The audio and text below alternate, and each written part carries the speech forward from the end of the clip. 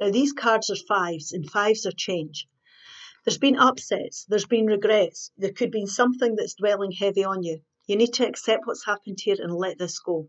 We need to come into the present and try and focus on the blessings that we have in our everyday life.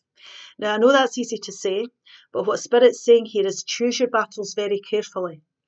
Don't listen to other people here. This is your situation. You need to listen to your own tuition. Come away from any antagonistic people or environments that could be causing this kind of upset. This also could be you doubting yourself about the path you need to go down.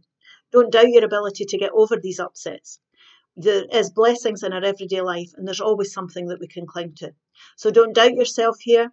This can be people as well who have your back, even people that, are looking out for you in the best way possible, can be putting doubt into your head by saying things, are you sure you want to do that? I'm not sure I'd do that if it was me. So listen to your intuition now. It's time to move on. It's time to focus on the present.